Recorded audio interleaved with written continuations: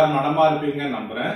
இந்த பதிவுல நம்ம என்ன பார்க்க போறோம் அப்படின்னா Modifier 59க்கான subset modifiers. 2015 ஜனவரி மாதத்துல மெடிக்கேர் ஒரு அப்டேட் கொடுத்தாங்க.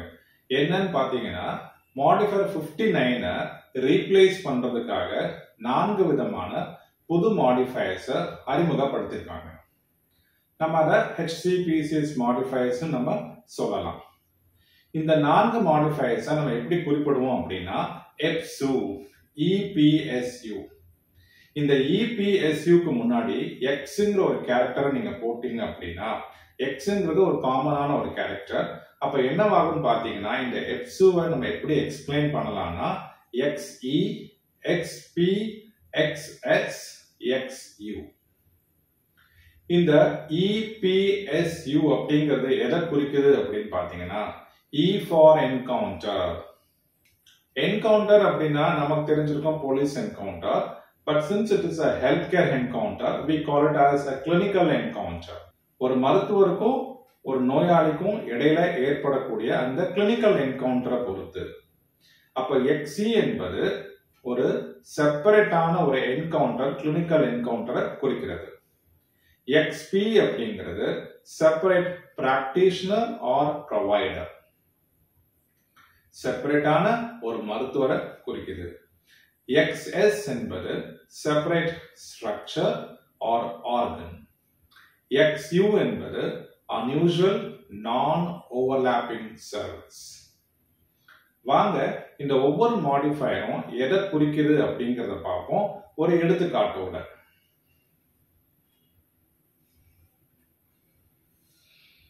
XE, a service that is distinct because it occurred during a separate encounter.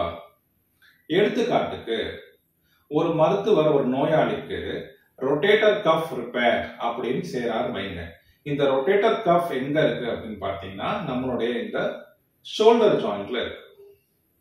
அது ஆர்த்ரோஸ்கோபிக் டெக்னிக்கா செய்யும் பொழுது நம்ம சிபிடி கோட் 29827 அப்படிங்கறத ரிப்போர்ட் பண்ணுவோம்.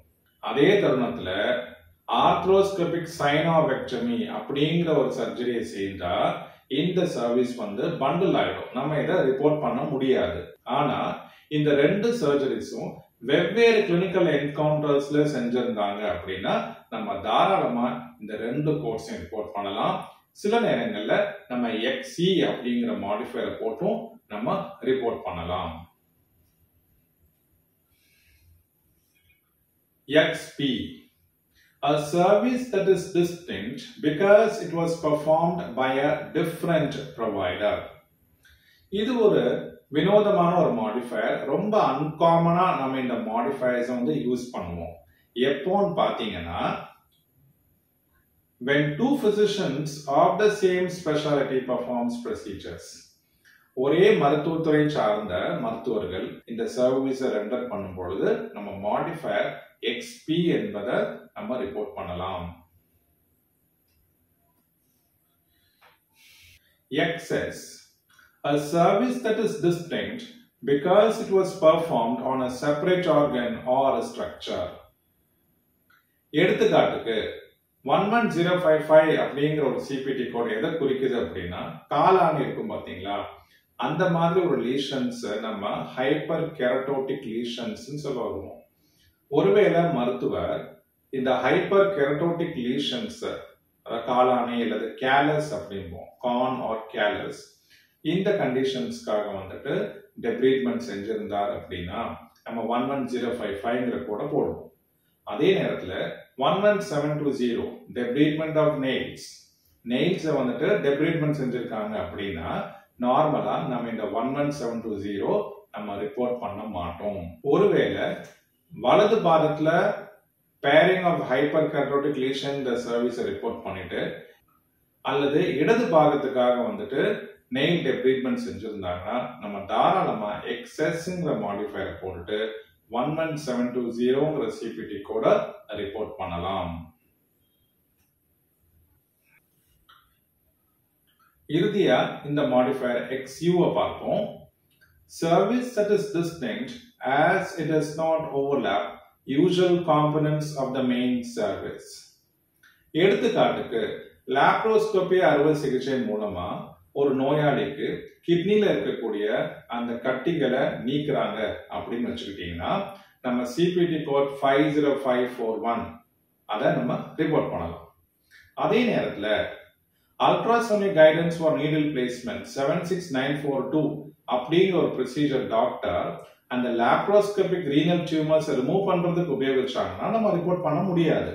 ஆனா இந்த ரெண்டு ப்ரொசீஜர்ஸும் வெவ்வேறு இடங்களுக்கு இருக்கும் பொழுது நம்ம தாராளமா EPSU அப்படிங்கிற மாடிஃபயரை போட்டு 76942 ஓட நம்ம ரிப்போர்ட் பண்ணலாம்.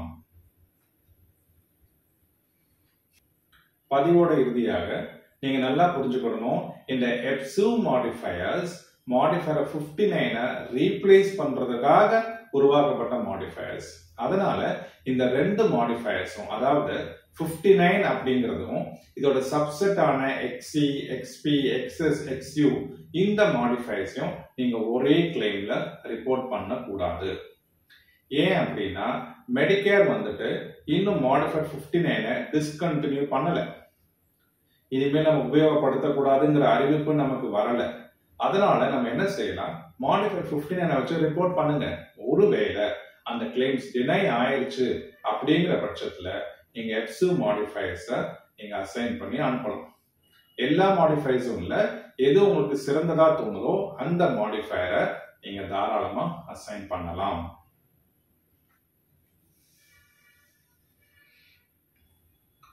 சில இன்சூரன்ஸ் கம்பெனிஸ் இல்ல சில கமர்ஷியல் பேயர்ஸ் மாடிஃபயர் 59 அக்செப்ட் பண்ண மாட்டாங்க.